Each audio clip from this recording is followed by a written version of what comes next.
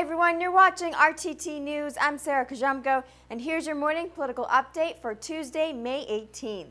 It's Super Primary Tuesday today. Pennsylvania, Arkansas, and Kentucky determine the outcome of 3 competitive Senate races.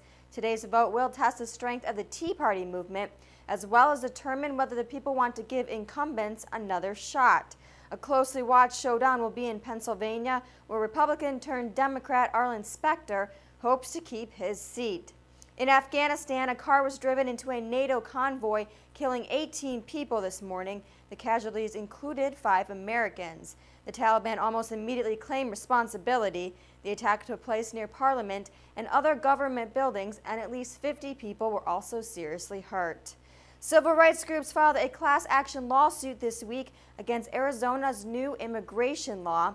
The people fighting the legislation say it violates the U.S. Constitution and will lead to racial profiling.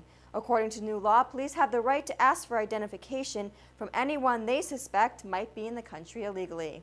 And new measures will go into effect this afternoon, allowing planes in Europe to fly under certain conditions. Thousands of flights have been delayed or canceled because of volcanic ash from Iceland. Up until this morning, authorities had no set rules about when it was safe for planes to fly or not. Just yesterday, thousands of more flights were canceled again because of the ash. There's your morning political roundup for Tuesday, May 18th. I'm Sarah Kajumko. Stay logged into rttnews.com for more news updates throughout the day.